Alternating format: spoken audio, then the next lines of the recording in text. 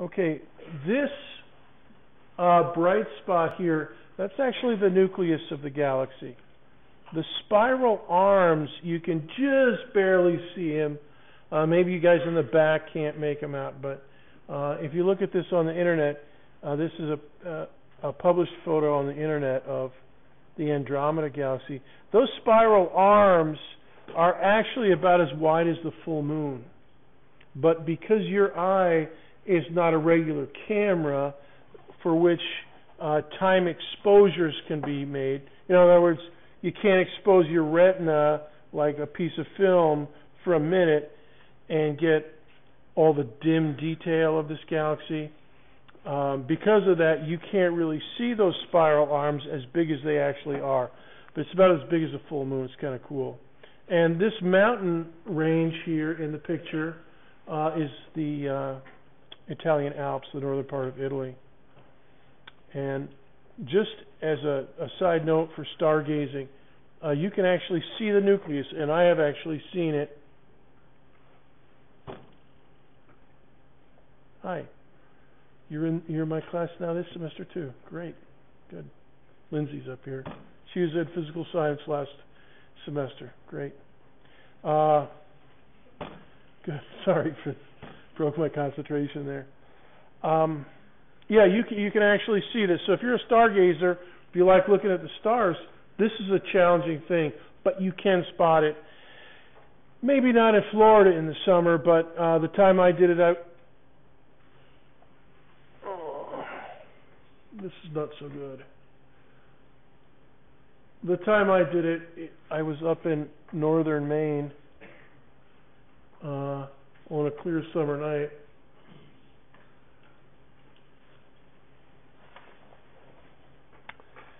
And so go ahead and write down this web address. I'll recite it out loud. This is getting me really mad.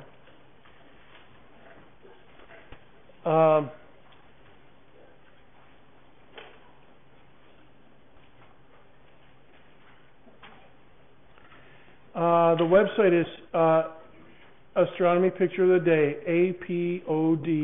apod.nasa.gov. I don't know what's going on with this. apod.nasa.gov, apod.nasa.gov.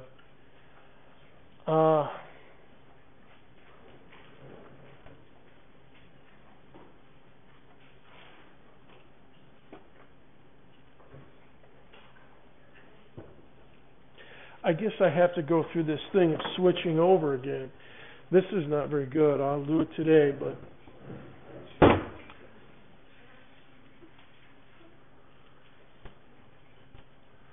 I can't touch anything. As soon as I touch something,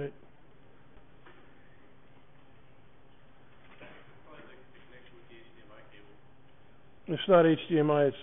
It's a VGA. It sucks.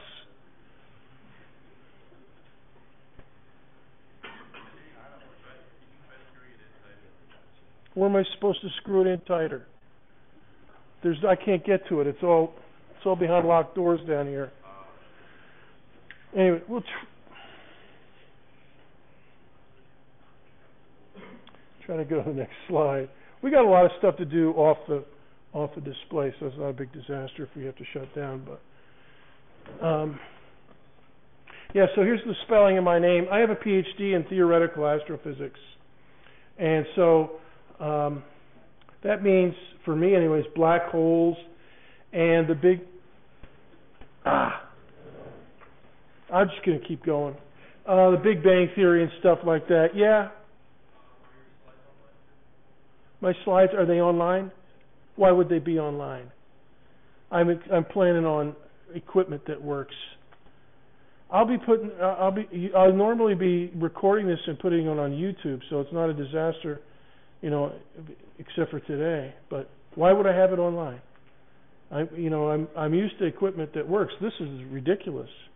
But I'll just give you a verbal lecture and you can take notes. Okay, so I know all about the Big Bang Theory and black holes. Hopefully I'll get a chance to lecture about it. toward the end of the semester about the Big Bang Theory and black holes and the cool stuff about them. And by Big Bang Theory, I am not referring to the television show, which I cannot stand. And anybody else feel that way? That they, you know, I mean, I know it's popular, but I, for one, cannot stand it. Anyway, I've been here at UCF since 2002. And raise your hand if you're a freshman. You admit to being a freshman. Okay, good. Raise your hand if you're a freshman and this is your first semester at UCF. A few of you. Okay, so first aid, not first aid, but FAQ. There's a difference between PID and NID. So it's just a little helpful tip to you guys. This is, I tell you, this is always something. Anyways, we're going to have a TA for the semester, Brandon Little. He's not here today. But he's going to be in lecture, and he's going to help us in web courses too. We have homework in web courses tonight, homework 1. It's not very big, and it's just 3 questions. Now, the thing I want you probably don't have to make a note of this, although we will be taking notes in a few minutes on the equipment that you see up here in front. One remark I would like to share with you, and that is this course is great.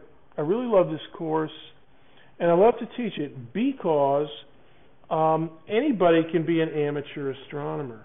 If you take this class and then for the rest of your life you take up the hobby of amateur astronomy, you can have a blast and learn a lot and enjoy yourself. So now you can't say that about like physical science class. Nobody's an amateur physicist, but amateur astronomy, yeah, everybody in here could be one.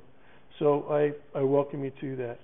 Now I want to do, there's item 3. I guess this thing is just going to fade in and out. We'll just keep going here. I want to do some observations and experiments up here, so if it fades out, we don't have to worry about it. And I'll just kind of ease over here. What we've got here, and you can take notes on this. This is observation number 1. And what we've got here is a string with a metal sphere. It's got kind of a little eyelet in the top of it connected to the string, and then the string's connected to the top of this framework. The length of this pendulum, it's a pendulum, is about 1.00 meters. So go ahead and write down length equals 1.00 meters. Now, I'm going to do it's going to look really basic, but I'm just going to ease it out here to the side and let it swing.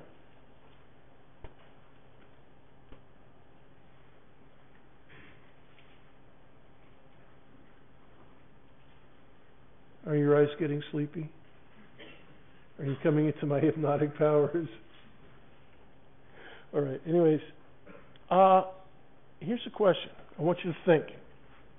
That's what this class is about. We're going to think. How much time does it take to go from the left side over to the right side?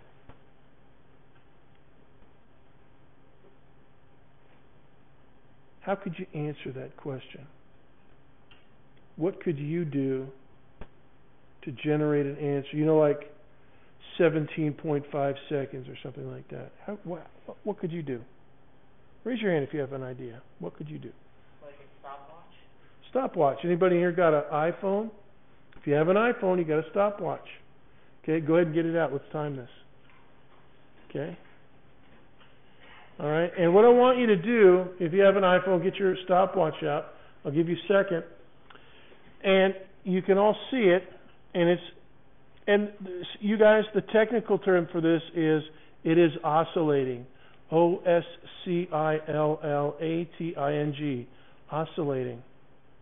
It is oscillating. It is a pendulum, a vertical pendulum, and we can time it. So what I want to know is, let me start it going sideways here.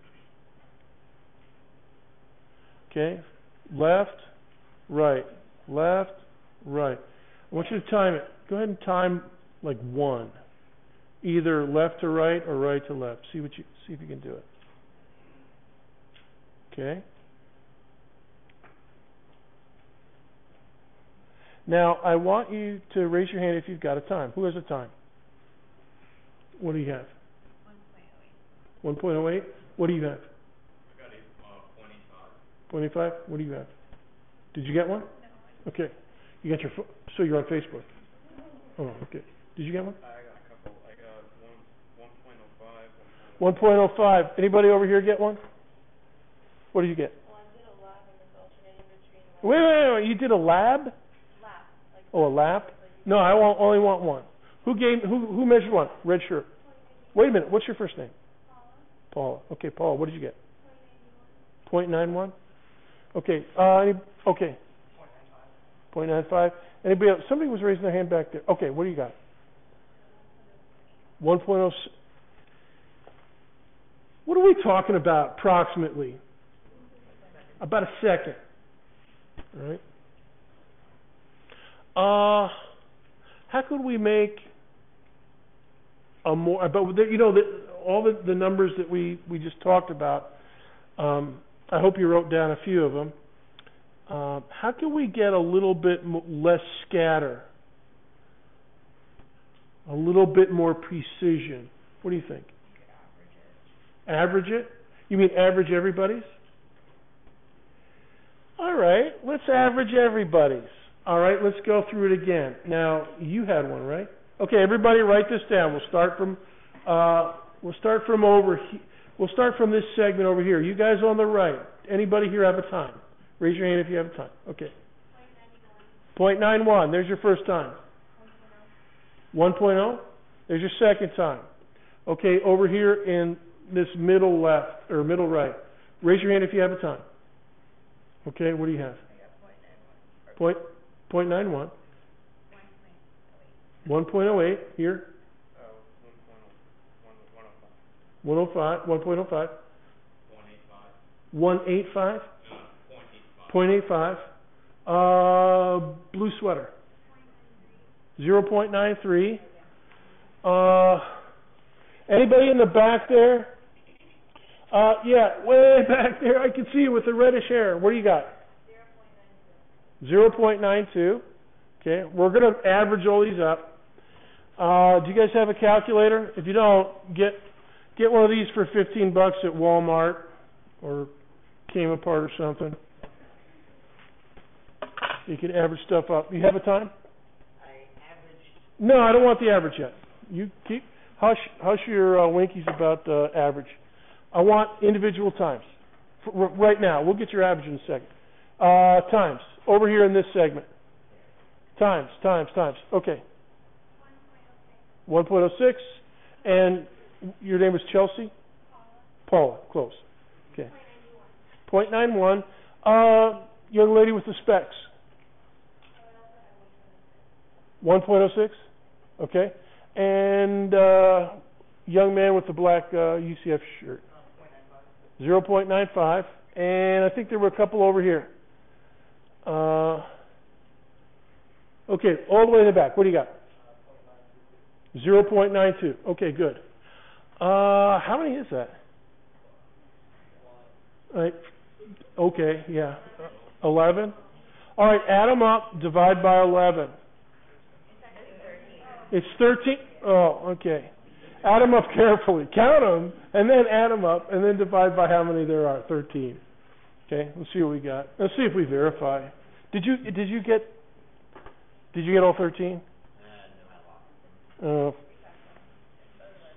Oh, the Turbo Twins over here. I got them. Okay. Okay.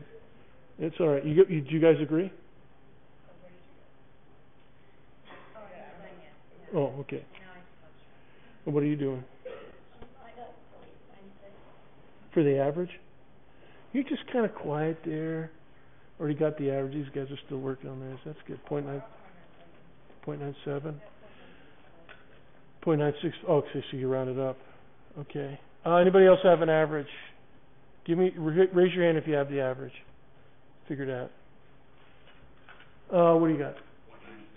.96. What do you got? .9654. Baseball hat. .97.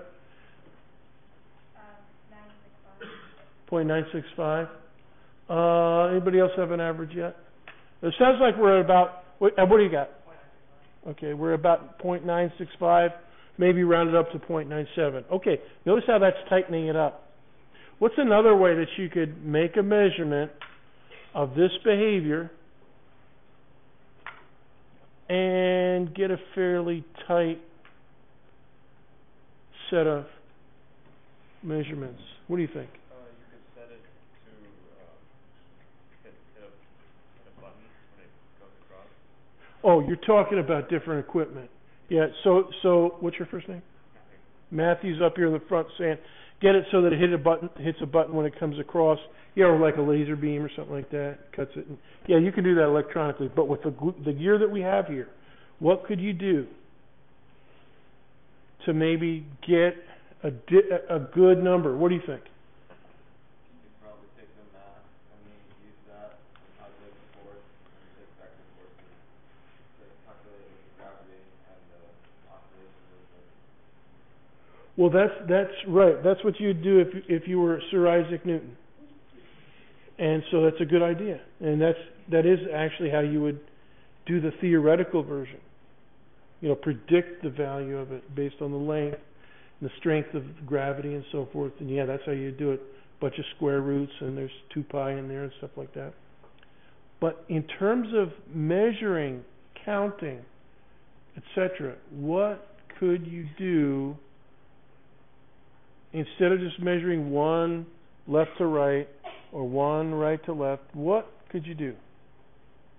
Like maybe take like 30 seconds and then count how many times it goes back and forth. Okay, but how do you count a fraction of a back and forth? Set like 30 seconds on the timer and then count like 1, 2, 3, 4, 5.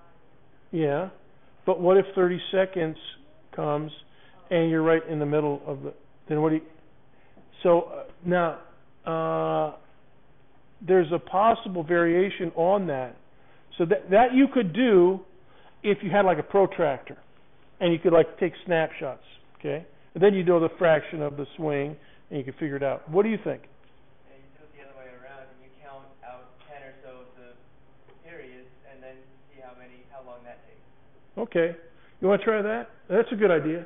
Is that what you were thinking of? Hopefully you have like taking the length between point A left and point B right and seeing how, I don't know, something like that.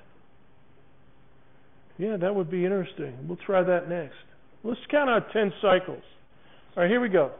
I'm going to set this thing going. Okay, I'm going to start it right here. And I'm going to, now everybody get their stopwatch ready. All right, and we're going to count off, even you guys in the back. I can see you back there. I can just barely see your head poking up. Okay. All right, you guys in the back row. I'll tell you when to start, and we'll count 10 swings. 5 left to right, 5 right to left. Okay? And I'll tell you when to start. Okay? Now, let me start it swinging. And when I say go, start your stopwatch. And when I say stop, stop your stopwatch. Okay? Go.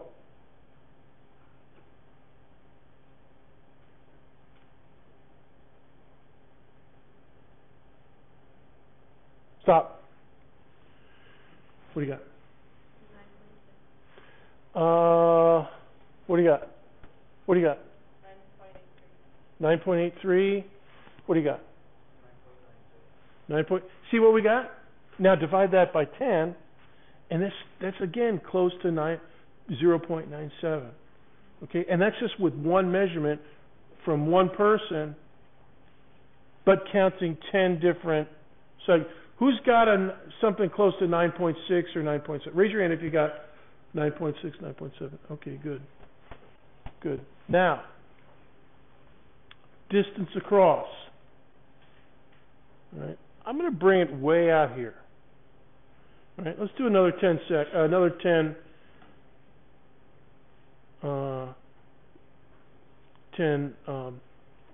traverses. Another 5 right to left, and another 5 left to right.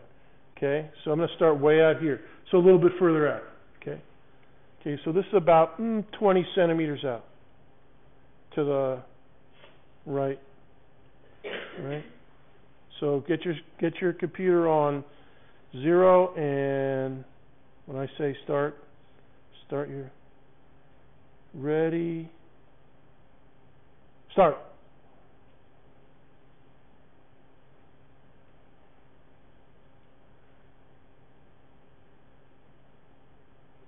Stop. What did you get? 9.8. What? Shouldn't it take more time? I mean, you're moving further, right? What did you get? 10 point. Well, you're a little high compared to your neighbor. Young lady with the glasses, did you measure that one? 10 point. Okay, that's a little bit closer. Okay, is that what you guys got? 10.01. All right. Still, it still boils down to about 1 second per left to right or per right to left. And as one of the students up here, what's your name? Drew. As Drew up here in the front suggested, yeah, there is a theory that, if we were in a physics class, we could figure out the exact formula involving the square root of the length, the square root of gravity, and a factor of 2 pi, and figure out the exact period. And at 1 meter length, the period is about period, go ahead and write this down. The period of the motion is 1 left to right and 1 right to left. In other words, start, at your starting point, go all the way out and then all the way back. That 1 full trip, 1 round trip. Okay, that's the time for 1 round trip is the period. The symbol for the period is capital T. So you would write capital T equals 1.0 seconds approximately, or I think what we would say 0.97 seconds. I think is about where we're talking with all our measurements if we average everything. So, but pretty close to 1. So you would say T equals 0.97 seconds when the length is 1.00 meters, which is what the length of this pendulum. I asked them to set it for me at 1.00 meters. So that's what it is. Okay? It is an oscillating system. The force that makes it oscillate is gravity. If you just have it down here hanging straight down, gravity's not going to help you at all. But if you move it out here a little bit to the right or a little bit to the left, gravity will try to bring it down to the bottom. But it overshoots and then it comes back, and so it'll oscillate. And eventually the friction up here at the very top and the air resistance will slow it down. But I'll start this thing going, and I'll just let it go now for the rest of class. And the interesting thing is, it doesn't depend on how far out you make it go. All it depends on is the length. And students, the person that discovered this, you can write this down in your notes, Galileo. And when did he do it? When he was in college, when he was about your guys' age. Galileo, the famous astronomer, the famous physicist. Do you know what he started out? He started out as a mathematician. He's a professor of mathematics. Kind of cool. But he became known for astronomy and physics. Now, I've got another demonstration. I'm just going to let that go. I want to show you, okay, what is your name again? Hunter. Could you come up here now and help? Okay. I've got some tuning forks mounted on these wooden boxes. And you can see that one end of them is, let's just step around over here. Come around over here. Okay. One end of them is solid and the other end is open. Okay, so and what that does is, number one, it channels the sound. And two, it's kind of like an organ pipe. It makes a note, a very pure note. And so this tuning fork here is like all tuning forks. It's well machined piece of aluminum, and it is set to have a very specific note. Now let's listen to what the note is.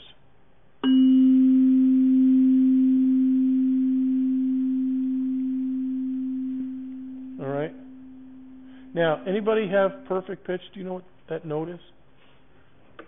What do you, in the blue shirt in the back? In the back. C, G. Whoa, C and G, they're pretty far apart. Anybody else with... you know, there's an app that you can actually measure the note. You know, I guess it's for tuning a guitar. Wait. See? Yeah. All right, let's try this other one. Can you hold this by the tuning fork, Hunter? Just hold it there. You'll see what I mean. All right, let's check this. Now, this is supposed to be identical. Let's see how it sounds. Yeah, it sounds pretty close. What do you think? Still pretty close? Yeah. All right, they're supposed to be. They are. All right, now,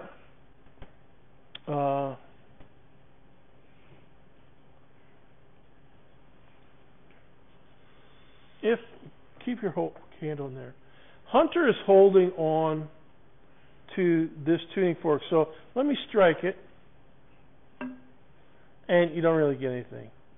But if you're not holding it, you get a nice note. All right. Now, what I'm going to do is start with Hunter holding this tuning fork, so there's no way, even if I strike it with this mallet, it won't make any sound. But I am going to strike this one. It is unperturbed. It is free to oscillate.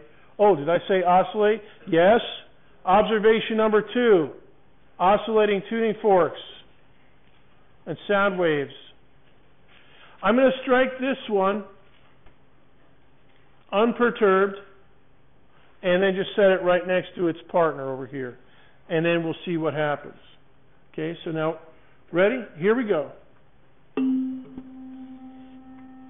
Let go of that. You hear that? It's from the other one. It's from the one that Hunter... Nobody hit it. But this first one... Okay, do it again. Okay, let's try it again. Now listen. I'm going to hit this one. This one won't make any sound because I'm not going to hit it, and Hunter's holding on to it. But I am going to hit this one, and let's see what happens. Let go. Now I'm going to shut this one down. Hear that? It's this one. See how it immediately shuts off when I put my hand on it? My wonderful students, that is known as resonance. R-E-S-O-N-A-N-C-E. There's a famous film called Tacoma Narrows Bridge Disaster from like 1941, where this big suspension bridge out in Tacoma, Washington, was caught by the wind at just the right speed that it went into resonance and started oscillating the entire bridge, and oscillated so heavily that it disintegrated the bridge. It blew the bridge up. It's kind of cool. So look that up on the internet, Tacoma Narrows Bridge, and you'll see buku YouTubes about it. It's kind of cool. But that's resonance as well. And what we're doing is resonance here. Now, Hunter, I want you to come around over here. Come over. Let's switch places. Okay, just to make sure it's not some phony baloney operation here, we're going to try it the other way. You hold that one, and I'll strike this one. Let go.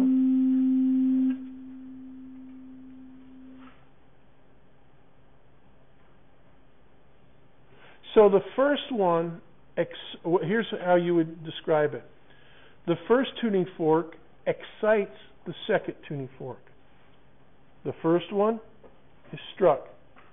The second one starts with 0 oscillation. Or, as with Green T-shirt man. What's your first name? Cody. As Cody was asking about, the width of the swing of the pendulum is called the amplitude. A-M-P-L-I-T-U-D-E. Okay? 0 amplitude for this one over here. Maximum amplitude at the start for this because we hit it. Plenty of sound from this. It excites a smaller amplitude. It's not as loud, but you can hear it. Can you guys in the back hear that second one? Yeah, you pick it up? Yeah. These things are really good. Okay, so that's resonance. Now, I'm going to show you a third observation. And this one is going to be with the tuning forks. And what I'm going to do is attach this little weight. It's just a little metal clip with a little screw in it so I can tighten it down. And when I do that on the tuning fork, it'll change the characteristics of the tuning fork. So here's the little piece of metal. I'll hold it sideways so you can see. Okay, here it is up at the top. All right. Now, what I'm going to do... Okay, Hunter, you ready to use the mallet? Okay, here you go. Strike that one. Okay, so there's the standard. Strike that one.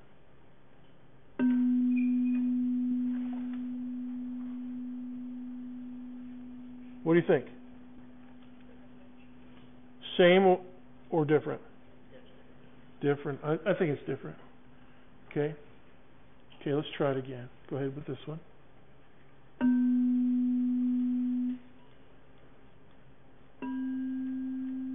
All right. Which one is lower? Lower pitch? The one with the clip on it? I agree. So make a note. Small perturbation, lower pitch. Lower pitch means lower frequency. So if, what's your name with the dark blue shirt? You were guessing C for these? Charles. Okay, Charles. Charles was saying that this is a C. Now this one's no longer a C. Or it's about a B? B flat. Yeah. 2 half steps. Everybody knows it, except for I never heard of that. It's 2 half steps according to this. All right, so it's definitely different. Okay. Now, I want you to listen carefully. I'm going to hit both of them. Okay, so this is observation number 3. Okay. And Charles, what I'm going to do is, this is like having 2 instruments. One's playing a B and one's playing a C. All right? And they're real close to each other. Now, you guys in the back might not hear it, but I want you to clean out the earwax, and let's try to listen to what happens.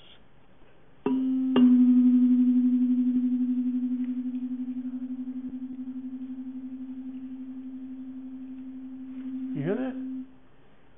What is that? They can't harmonize. They're not the right number of steps away to be in harmony. What does it sound like? With the hat. What do you think? Yeah. It's not in harmony. It's dissonant. Okay, definitely. I wonder if I could adjust this clip here so that it would be. Probably you could. What else would you just? Let's do it again. Let's listen to it.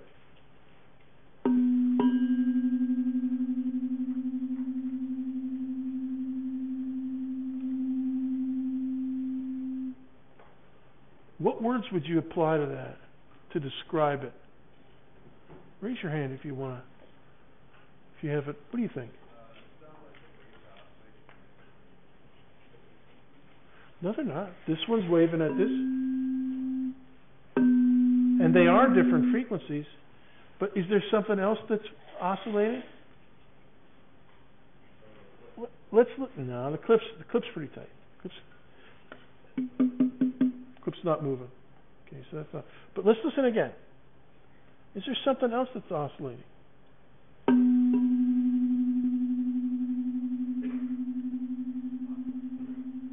Now the boxes are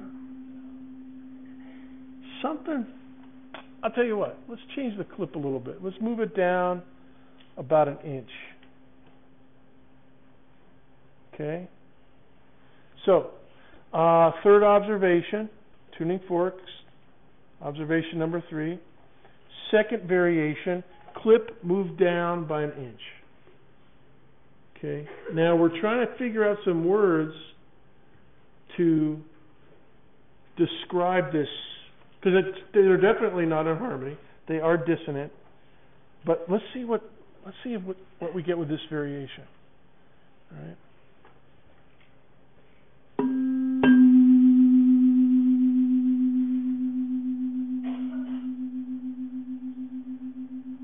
Now what do you think? What words would you use to describe that? See, this is you back in the 1700s, or famous scientists back in the 1700s trying to figure out how to describe this. You know, they did it, back in the 1700s, but it was just as hard putting words to it for them as it is for you guys. So you guys, and you guys are doing good, so if we put you in a time machine back to the 1700s, you'd probably do it. Can you kind of tell if there's a third one oscillating at different times? That is a lovely statement. She said, now what's your first name? Zena. Zena's up here in the third row. And she said it kind of sounds like there's a, how did you say it again? There's a third tuning fork oscillating. It sounds like there's a third tuning fork oscillating. Let's do it again and see if you agree.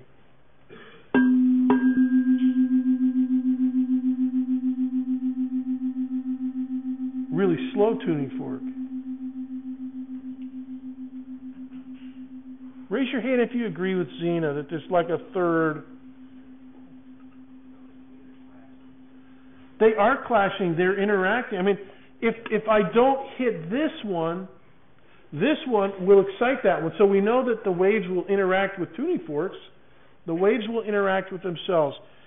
And that is exactly the concept that we want to reinforce here. This is called beats. B-E-A-T-S. Beats.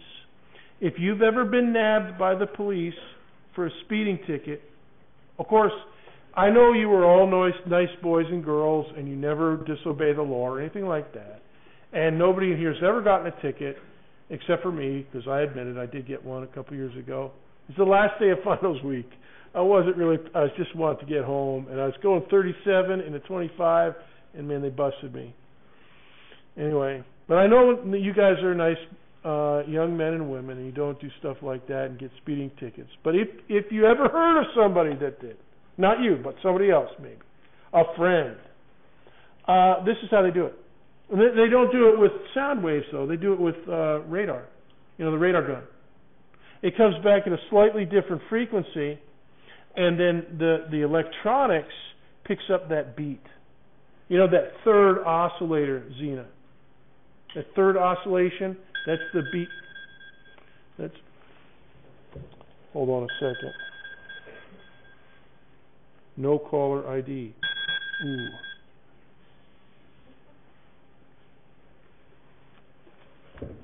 No caller answer. Okay. So the third oscillation, the beat frequency, is what the electronics in the radar gun pick up that the police are operating with, and then they measure that frequency and they figure out the speed that you're moving either away or towards, and ding, they give Dr. B a ticket, or whoever's getting a ticket. So this is called beats. And Charles, the general term for this is just like you were saying, interaction of waves. The two sources of waves, the waves from each interact. The fancy word for it is interference, wave interference, an interference effect, wave interference. So when we got the resonance, that was a wave interacting with a tuning fork. Now we've got two tuning forks equally started with ample oscillation to produce sound. Their sound waves interact with each other. My wonderful students, I wonder if this is still taking a second to go back and forth. See, it's only going a little bit.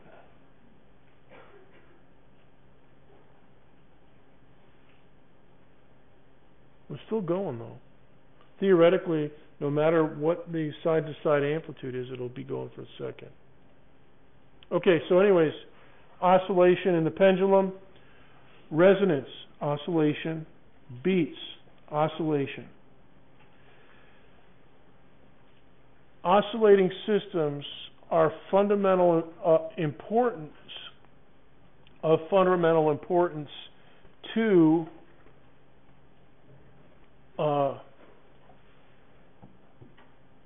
I'm going to go to the document cam. This is crazy. Oscillating systems are of fundamental importance to an astronomer because quantum physics is based on the physics of waves. Waves are oscillating. All of matter behaves as waves. Whether you see them or not, they're all behaving like waves. We detect those waves or the interference, or I should say, Charles, we use the interference of light waves interacting with matter to determine the identity of elements, hydrogen, helium, lithium, all the other elements in a star or in any kind of astronomical object. Most of what we know in astronomy is because we observe light. What we've just done is look at two oscillating systems, two sound systems, observation 3 and observation 2, and then a physical hanging pendulum, a gravitational system, if you will, for observation number 1. Oscillating systems to show you concepts of period, resonance, and interference that electromagnetic waves have. And that is important for us because almost 99.99% of all that we know about the universe outside of the planet Earth is because of light. Now, I want to go over the syllabus with you. And Hunter, thank you. Good. Okay. Give Hunter a hand clap. And let me see if we haven't handed out the syllabuses yet. Hunter, could you come back up?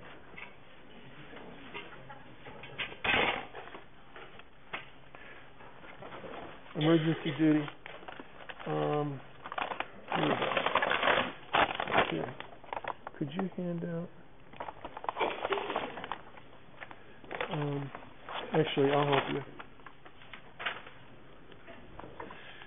Just give out big bunches. Don't count them out.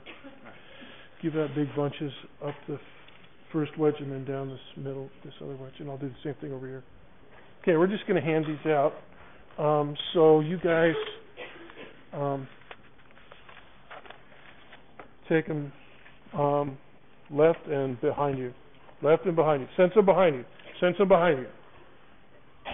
Send a bunch behind you. Send a bunch behind you. Okay. Now send a bunch.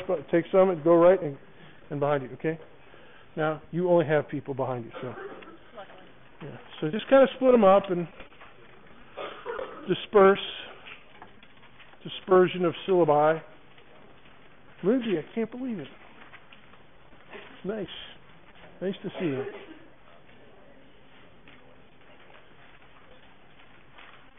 We don't have SSG in this class, unfortunately.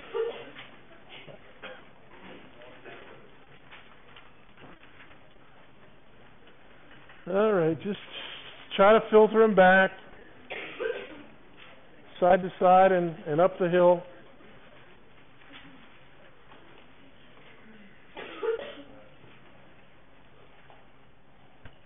Some of them are green, some are yellow.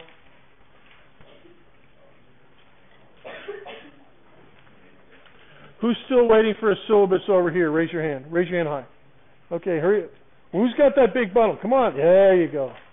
Send them back. Send them to the right. Okay, you guys over here all have syllabuses? Over here? You all got it back there? Okay. All right, syllabi back there. Hunter, can you collect the leftovers?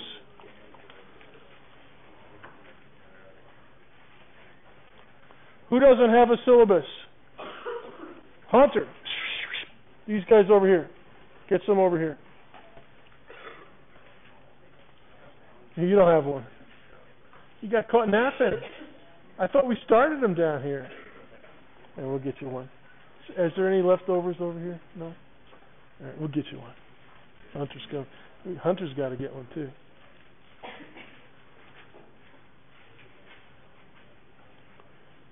Okay.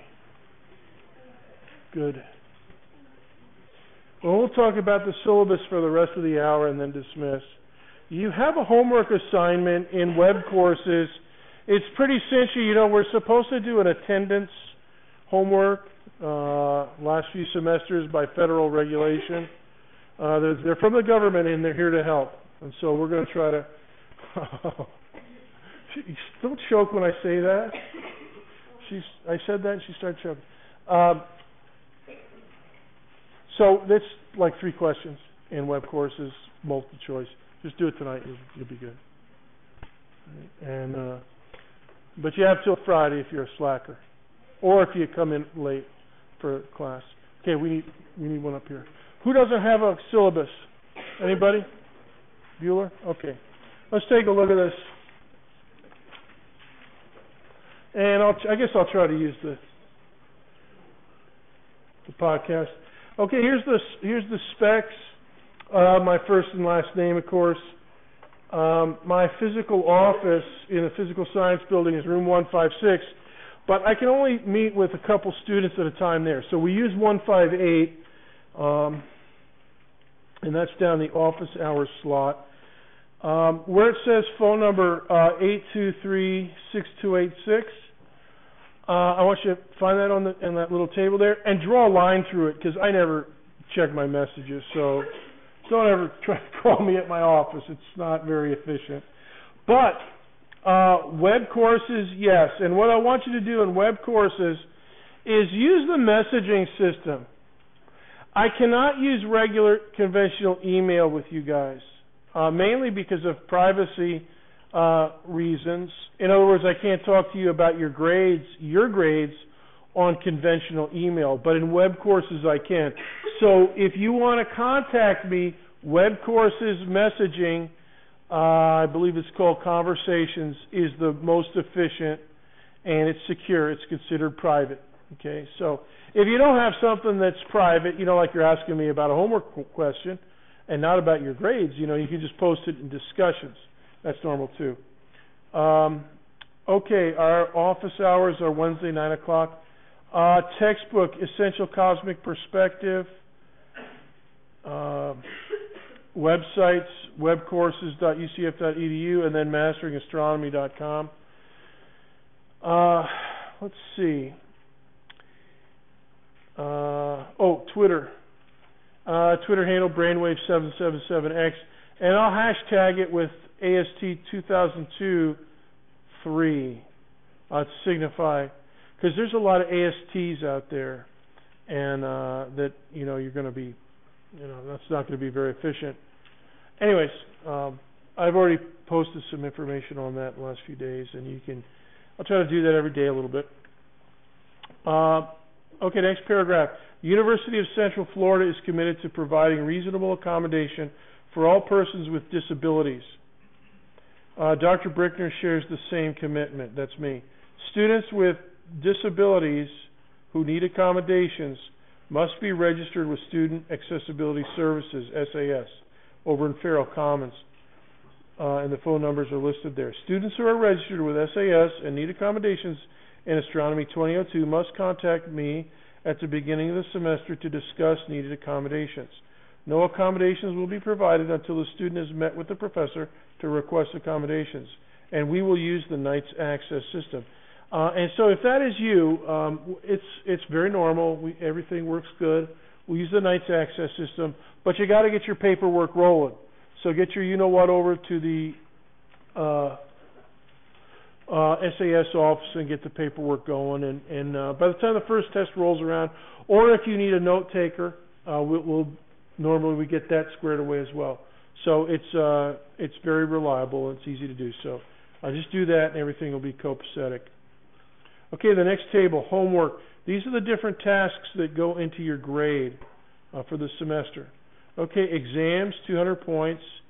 Regular homework in masteringastronomy.com, 25. iClicker 2 in class, 25.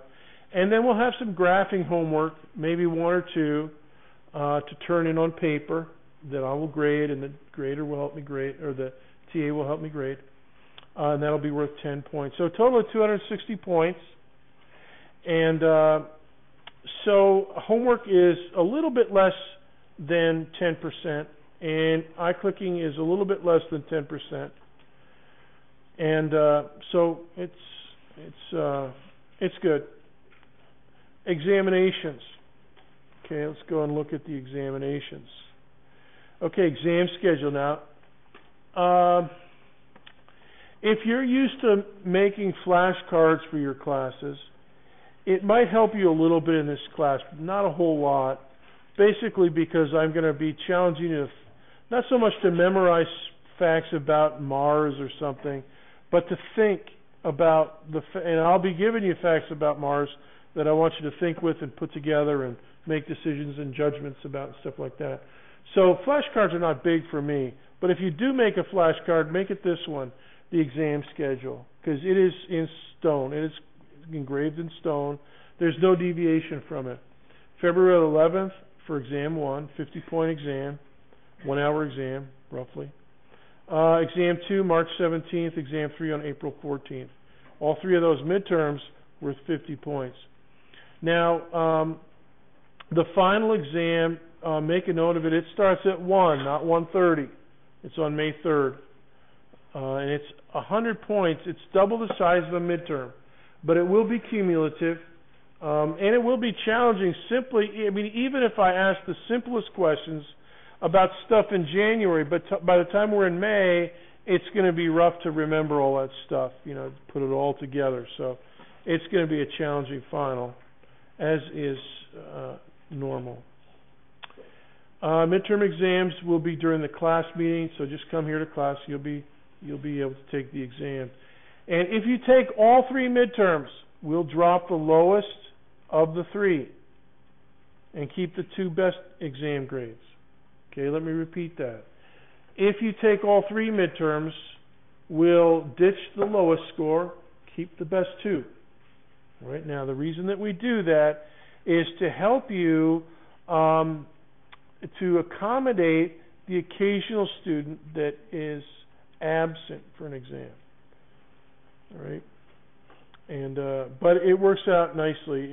It's very nice to have three. Now, if you have an absence, whether it's excused or unexcused on exam day, there's no makeup, even if it's an excused. So if you're in the hospital with an excused absence, doctor's note, all that stuff, it's still you still don't get a makeup. What you do is get a drop. That's your dropped exam. Now, if that happens to you on exam 1, I want you to document your absence. If it's medical or a hurricane blows up suddenly, or or military call, you're in the reserves and you got to go away for the weekend, and that includes Thursday.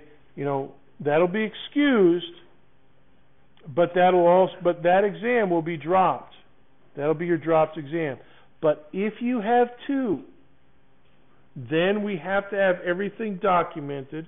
If you have two excused absences, like you're in reserves one for the first one and you're in the hospital for the third one, if you document them, doctor's note, call-up papers, whatever, then we'll be able to make an adjustment to your grade. But almost everybody is going to miss 0, or a few will miss 1. And hardly anybody ever misses 2. Right? So don't miss an exam. And it'll be good, and everything will go good. Exams are multiple choice, so you need to bring a UCF fill-in-the-dots Scantron. We use the raspberry colored one, the one with the UCF Pegasus logo on it. So not the brown ones. If you're a business major, I think you guys use a different form. We use the raspberry flavored one. And so don't mess it up. Okay, next paragraph. At UCF, academics comes first. Attendance at exams is mandatory. There will be no makeup examinations. University excused absences exist only for religious observances, so like Passover or something, Good Friday. Intercollegiate activities and athletics, university verified family or medical emergency. So like family emergency would be like if there's a hurricane that goes through Miami and your parents live in Miami and you have to go down and help your parents, dig out and whatnot. That's a family emergency. However, the next sentence is not. Weddings, plane tickets that your mom got you on Priceline.com, etc., they do not count as legitimate excuses. So plan your semester, and if you know that you can't make it to one of these exams, you better drop now and take this class another semester. No skin off your nose. You know, it's good. But let's read the next paragraph. Physics department policy is that making missed up work will only be permitted for university-sanctioned activities and bona fide medical or family reasons. Authentic justifying documentation must be provided in every case and in advance for university-sanctioned activities. So if you're on a sports team and you're traveling for the Thursday, Friday, Saturday, which does happen, your coach or advisor or your club advisor will have something called a program verification form. I need to have that. And then you'll be excused and documented and everything. At the discretion of the instructor, let's finish the paragraph. The makeup may take any reasonable and appropriate form, including but not limited to the following: a replacement exam, replacing the missed work with the same score as a later exam, allowing a dropped exam, replacing the missed work with the homework or quiz average. Now, I underlined that phrase, allowing a dropped exam. Go ahead and circle that on your syllabus. That is what we will do. This whole paragraph is standard for all classes in the physics department. In this physics class, we do the dropped exam. All right.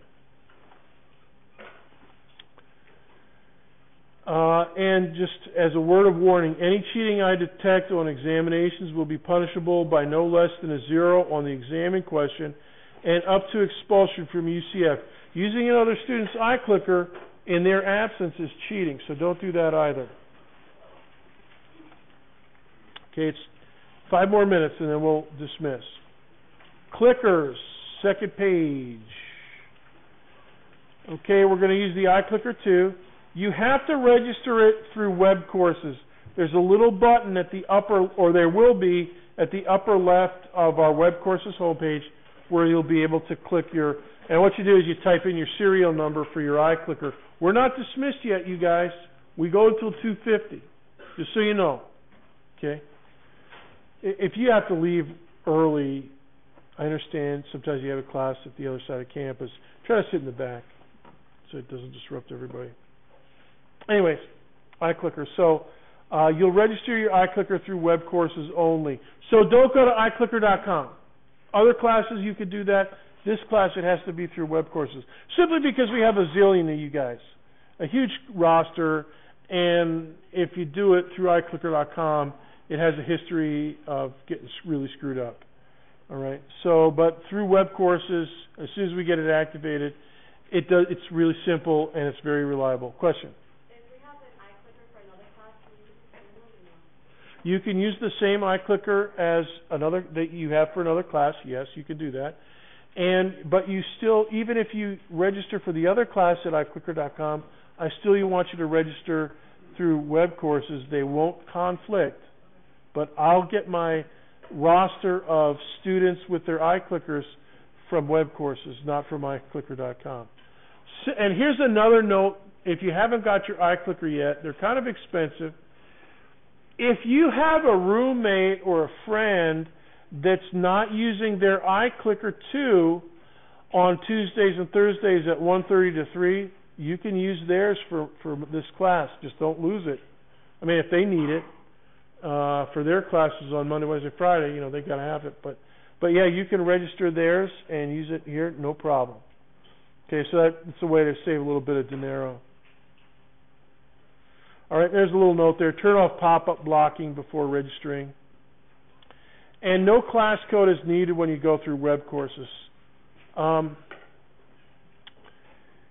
Let's see. Twitter, they got a helpline there. Okay, last thing. Deadline for iClicker 2 registration is January 26th. And that's when the official iClicker pointage will start for your semester grade. The 20, where you get the 25 out of 25 or fewer. Prior to that, we'll have practice questions in class. So Thursday, we'll have a few iClicker questions in class. You'll be able to click even before you register. But if you register, I will know that it's you clicking. If you click before you register, it'll go through, but I won't know whose clicker that is until you register. So register, and if you participate with a registered clicker on Thursday, that's 1 bonus point. Next Tuesday, another bonus point. Next Thursday, another bonus. So you could get 3 bonus points for early iClicker registration. And then 2 Tuesdays from now, official start. Okay, we'll finish, dismiss now, and we'll cover the rest of the syllabus on Thursday. You're dismissed.